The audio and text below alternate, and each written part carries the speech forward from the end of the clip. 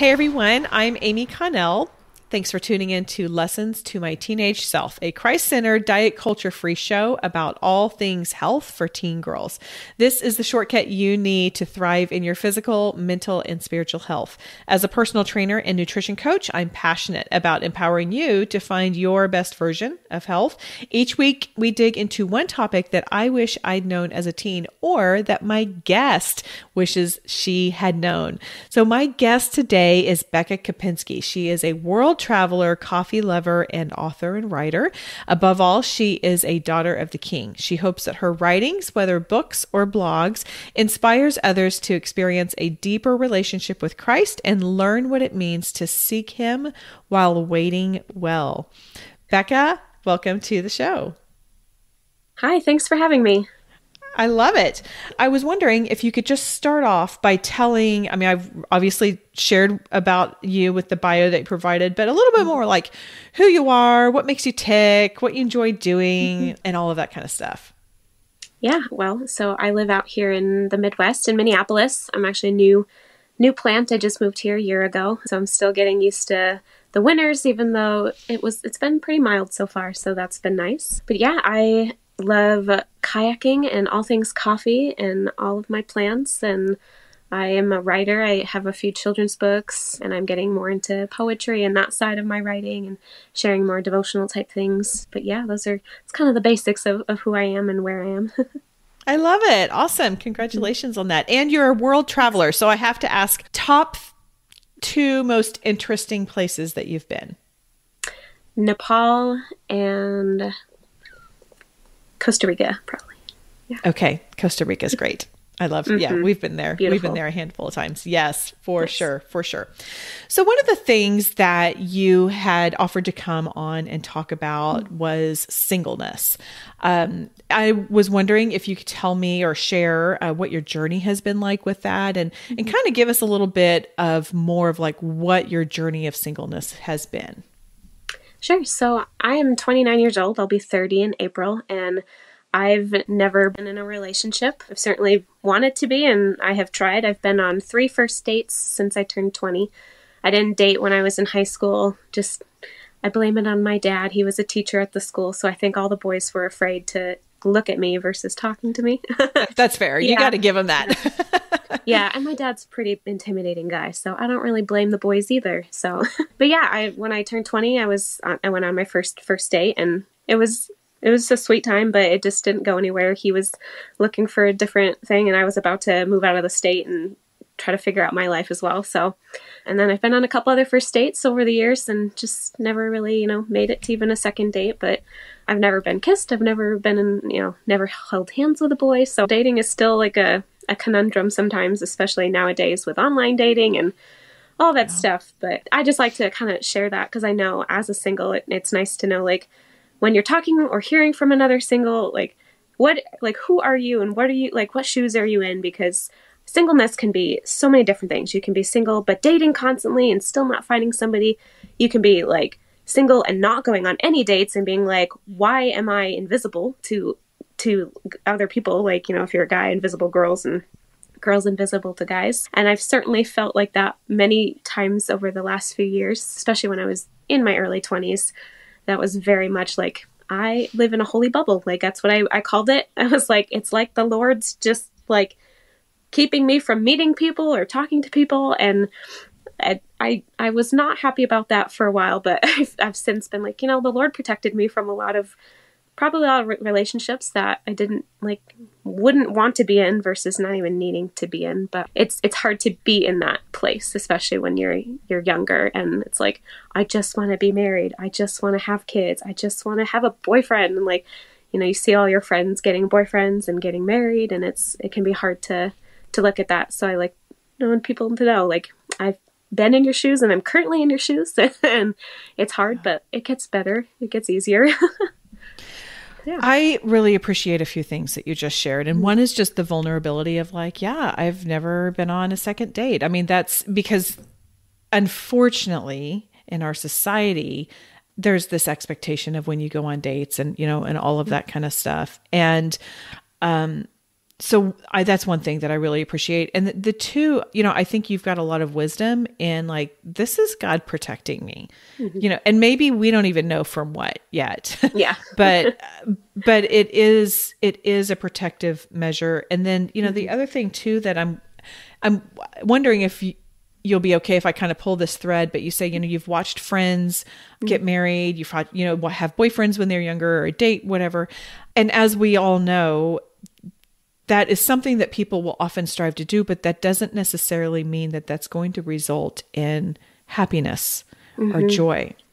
And so I was wondering if you might be able to speak to that some, because I know for some of the young women in my community, there's pressure almost to like find a boyfriend, and you'll be happy when you have a boyfriend.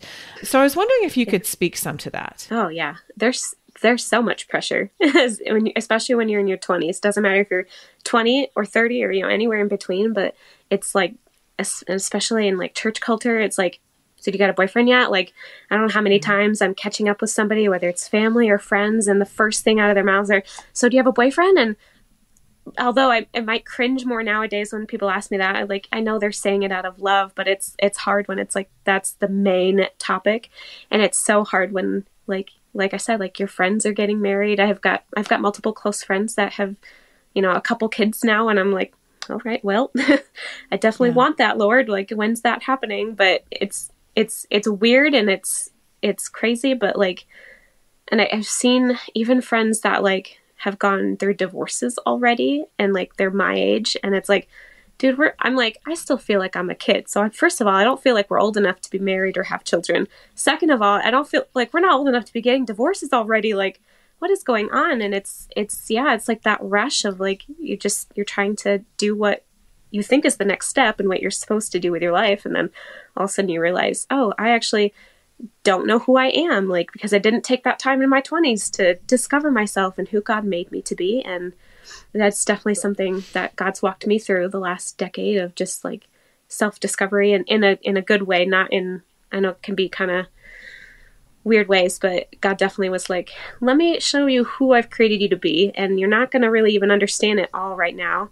But I've definitely seen from 20 to where I'm at now, almost 30. And like, man, I'm so glad to be turning 30. I'm like, I'm ready to be done with my 20s. It was so tumultuous, and it was very much like my emotions were up and down all the time of just trying to figure life out and be like, I'm tired of being single. I'm happy being single forever. I want a boyfriend. I never want to get married. It's like all these crazy things when you're walking through an extended time of singleness. But yeah, God is good. And when you're faithful and seeking him, like he'll give you that peace. And like, I know like he's working through it, and I'm just got to trust him. Oh, that's so good. That's so good. Beka, you mentioned some, that you were able to have some self-discovery. And I know that, and I know what you mean. And I know that's in your, like, that's in such a good way, because God wants us to know who we are, and he wants us to see the originality that he created in us. So I don't think that there's anything wrong with just figuring out like, okay, who am I? And how am I best when I am walking with Jesus? So I love that. I love that. I'm wondering, I'm putting you on the spot a bit, but I'm wondering if you can share some of the other benefits maybe that you have seen of being single, and just kind of this season of your life. Yeah, I mean, figuring out who I am has been probably one of the biggest benefits, but I was just thinking earlier of like, what are the pros of being single? And I was like, well, I can travel whenever and wherever I want to, and I don't have to, be like, oh, honey, can I go with the girls this weekend? I can just be like, we're leaving, bye, let's go. I'm also in the ministry that I work for. It takes youth on summer mission trips, and I've been involved with them on and off for the last decade. And so like, it's been great to be able to, well, I'm going to leave for 2 months this summer and go on a mission trip overseas. And I don't need to worry about leaving a boyfriend behind or leaving a husband, or is he going to come with me, or like waiting for me? Like all these things, like I don't have to worry about that. I can just go and do what I want to do. Yeah, I feel like the freedom of being single is really nice. And I know I will mourn that when I get married some days, because it's like, oh, you mean I have to like ask somebody else for permission, or like, can I go do this, or is this okay if I'm gone for this long, or are you going to come with me? Like there's so many so many things, but that's definitely one of the biggest, is just the freedom of being single and not having to orchestrate two calendars. Well, that's a good point. That's a very good point. And I think too, going back to the kind of the self-discovery and knowing who you are. So I am on the opposite spectrum. I actually got married when I was 22, and culture that you're talking about was very evident, not only, yes, it's absolutely evident in church culture, but also culture, but also in just some, I was in in Oklahoma. It was a bit more traditional, which has many wonderful aspects of it, but it was like, okay, well, you go to college, you find a husband and you get married. So, there's something to, I think, the confidence and this solidification of who you are that you will have whenever God has a different season for you, that will be so foundational. And you don't have to go through, because everybody, no matter if they are tethered to someone or not, goes through a period of like, wait a minute. Okay, who am I? Like, okay, well, this is what I was raised believing. Like, do I still believe that? These are the constructs. Do I still believe that? And so to be able to do that on your own and to walk into a relationship, potentially, and being like, this is where I stand. I think that there's going to be, there's a lot of power to that too. Yeah. Oh yeah, for sure. And I love, and also I think you did point out something that I think is important, when you say that's church culture of that expectation. I'm wondering if someone's listening and they're getting those same questions, and maybe they're even just in high school, but it's like, well, do you have a boyfriend? Do you have any suggestions on how to respond to that, if that's just not in that season, or if there's not even a desire at that time? Yeah, I'm still honestly working through my answer. It depends on the day, because some days I'm like, oh, yeah, no, not yet. And it depends on how people ask too. Some people are like, oh, why don't you have a boyfriend? And so I'm like, I don't know, ask God. Like, he hasn't brought anybody to me yet. But when people do, I've learned how to give grace in those, because I know most of the time it's coming from a place of love from that other person. They want to see the best for us. They want to see us happy. And, sometimes that equates to being like happiness in a relationship, although it's not. Like, our happiness comes from the Lord, but in human eyes, it's like, they want to see the best for us. And they know like there's so much good things that can come out of a relationship and marriage. And so they want that. So like, I try to remind myself that when people ask me, and, I respond in love, and whether it's a joke or like, oh, ask the Lord, because it's a joke, but it's not, because I'm also asking the Lord, like, why isn't this happening yet? But just like, there's just have to, navigate the waters as it comes. But it's okay if it hurts, and it's okay if that stings a little bit. And maybe that's just something that you need to tuck away for later, and then bring it back to the Lord and be like, wow, God, like that person, Aunt so-and-so asked me this, and it's about the 100th time I've been asked that this month, and it stings. Like, this hurts. Like, how do we walk through this with the Lord? Yeah. That's good wisdom. And I like the little joke with it too. Like, well, I don't know, ask God, ask the Lord. This is his thing. That's a really great one. I'm thinking of the young woman in high school who has a lot of friends who have, boyfriends, and that can mean a lot of different things at that age, and who maybe feels lonely because maybe her friends are with their boyfriends, or maybe because they're talking about them at the lunch, or, who just isn't, for lack of a better word, like part of that scene. Can you give them some encouragement or wisdom? You're clearly full of it, on how to navigate those feelings of loneliness. It definitely requires giving that person a lot of grace. It's so hard to sit at the same table with somebody who's like, oh, my boyfriend or my husband, or this is happening, it's like, oh, this is so great. And, when you're in a relationship, I've seen it so many times with friends, and I love them, but like, you can be self-absorbed in your relationship when that happens. So it's all they talk about. And you're just like, yes, I know you and Johnny you've been together for 4 months now. That's so great. And you're doing this, and I'm so happy for you. Like, it's so hard to navigate that. And I think it's just trying to find that balance of being like, I'm happy for my friend. I'm also acknowledging that this hurts a lot because they have what I don't and what I want. And so just doing that, but also like, you know, learning how to build your friend group is key. Now, like I said, I didn't date when I was in high school, so I don't know what that's like to be sitting at the lunch table and have all your friends be, you know, having boyfriends and stuff. But I've been that person, you know, at 21 and 23 and, you know, 29 now. And it's like having all those friends do that. You really have to surround yourself with friends that are in the same season as you. And praise God, he's brought me so many friends that have walked through this like extended season of singleness alongside of me. So it's like, okay, my core people, like we're all single. So this is great because we can all like complain to each other and love each other and encourage each other. And it's awesome. But it takes work finding them, and it takes stepping outside of your comfort zone. Like I remember when I met my best friend, and like, it was just, we had to take that step and like meet each other. So that's my encouragement is like, you know, if your close friends are like absorbed with their boyfriends, like first of all, give them grace and patience. Like maybe that's not going to last that long and they'll be back in a couple months, and maybe it does last all of high school, but like they'll come around eventually and realize, oh wow, I've neglected my friends, I'm so sorry. Like hopefully they come around. So be patient and be there when they do come back and they come back to you. But like find those other people who are walking life the same way you are, like in your singleness, and surround yourself with friends who understand what you're going through. And like, that's also a perk of being single is like, I can have a ton of friends, like, because I have the capacity for a ton of friends.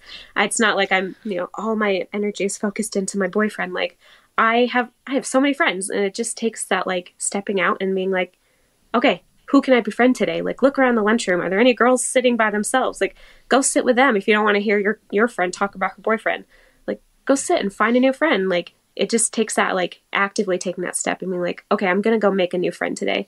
And who knows, maybe it's just for that day, or maybe that becomes like your lifelong friend and you're like, wow. And all it took was me taking that step forward. I think a lot of times with friendship, we wait for other people to come to us and be like, don't people see how lonely I am? When are my friends coming to me? I want new friends. And it's like, well, sometimes that happens because that person took that step, but sometimes we just need to take that first step first and be like, I'm going to introduce myself. And I don't know this person. Like this happened a handful of times where I'm like, you know what? That person said something. I overheard it. And I feel like that is really cool. So I'm going to go up to them and be like, hi, that was really cool what you said. Like we should be friends. And usually girls are like, yeah, let's be friends. Like we're very communal. We all want friends. It just takes that first person to make that first step. Oh, that's so good. And you're so right. I mean, it takes the intentionality. It takes getting out of your comfort zone. Mm-hmm. But I just think about, well, if the tables are turned, if someone came up to me and said, I heard what you said about that, and that was really cool. I'd be like, oh my gosh, thanks. Like then right away we have a connection, you know? And so, I mean, of course there are, unfortunately, some girls who are so insecure, they're going to not receive that as well. But then they're not going to be your friends anyway, or at least they wouldn't be my friend.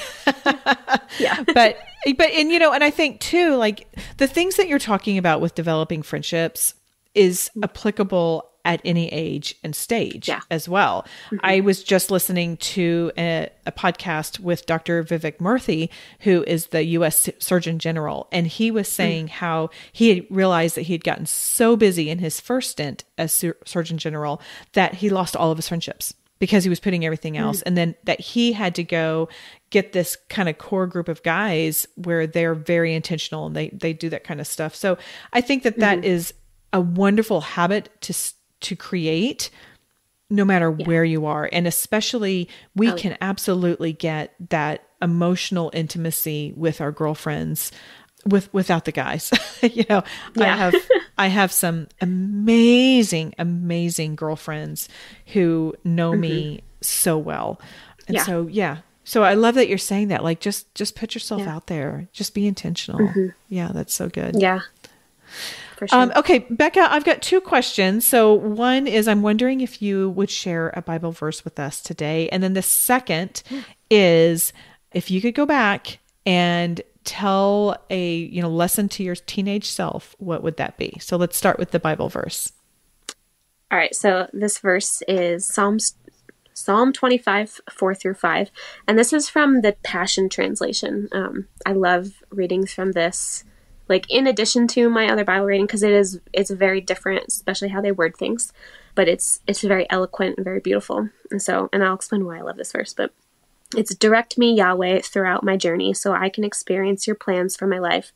Reveal the life paths that are pleasing to you. Escort me into your truth. Take me by the hand and teach me. For you are the God of my salvation. I have wrapped my heart into yours all day long. And why I love that verse so much is because they have a note at the bottom, and it says in verse 5, the Hebrew word most commonly translated as wait upon the Lord, is kavah, which also means to tie together by twisting, or to entwine, or to wrap tightly. This is a beautiful concept of waiting upon God, not passively, but entwining our hearts with His and His purposes. And I discovered that several years ago. I don't really know how long now. And I just felt like the Lord was like, that's what I want you to do in this waiting season. Entwine your heart with mine.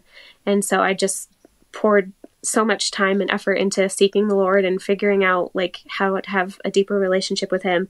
But what does that look like? Entwining my heart, like it not just being like, oh, I love God and I'm going to read the Bible, but like, how do I go deeper? How do I entwine my heart with His? Because it's when you entwine your heart with His and when you're seeking God, that's when He reveals His life path for you and His plans for you. And so, yeah, Psalm 25, 4 through 5 has been huge in my journey of singleness and waiting, and still is. I still go back to it all the time. I'm like, okay, entwine my heart with the Lord, like wait on God, like He's got me. This is good. Yes. Yeah, that's so great. I love that. And I have not heard of that translation, so I'll have to definitely check that out. Okay. And then what is the one lesson that you would give to your teenage self? I would say be patient. Like, it's okay if you're single at 18, and it's okay if you're single at 28, and it's okay if you're single at 38. Like, God has the path and a plan for us, and it doesn't matter what the timeline is. Like, it doesn't have to be the same as our friends' timelines. So be patient. Like, as long as you're trusting God, like He's gonna make the way. But also, like, be a learner. Like, that's what I have been doing over the last decade, is just like, well, I have all this free time. I'm going to use it wisely. So I've been pouring into all my books. I've been listening to podcasts. I've been, watching YouTube and going to church and being a part of church groups and just learning as much as I can, not just about like singleness. Like I've read a couple singleness books. I'm a little picky with what books I read on singleness, because sometimes it is not helpful. But I'm just like, okay, what books can I read that's going to teach me about God and like grow me in my relationship with God and teach me more? And what podcasts do the same thing, like not just fun podcasts, but like podcasts that are going to, like this, like it's going to teach me how to live a better life and how to, live holy and Christ-like and draw closer to Him. So it's like, be patient and be a learner. Like those, if I could go back and tell 16-year-old Beka, like, calm down, it's going to be okay. Like, be patient. God's got you. And just spend this time learning. Like, it's going to be okay. That's so good. That's so good. Okay, that is all for today. Take today's lesson and go out there and live the life God has for you and your amazing original body. Thanks for tuning in today. Do you have a question you would like answered here on the Lessons to My Teenage Self podcast? If so, go to the show notes where you will see an anonymous form you can fill out, and that question may be answered here on the show. Also, if this show is valuable to you, could you do one of two things that are enormously valuable to me? Number one, share it with a friend. Just take a screenshot, send it to her, or you can go to the show and send it straight from there. Also, if you can provide a rating and review, particularly if you listen to your podcast in Apple Podcasts. Thanks again, and see you next time.